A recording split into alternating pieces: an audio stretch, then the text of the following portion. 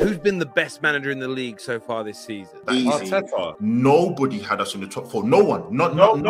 We've gone past Man City, who everybody had to be the #1 team. Liverpool to probably be second or /1st. We've also gone past Chelsea, who have spent £270 million and are going to probably spend another £200 million.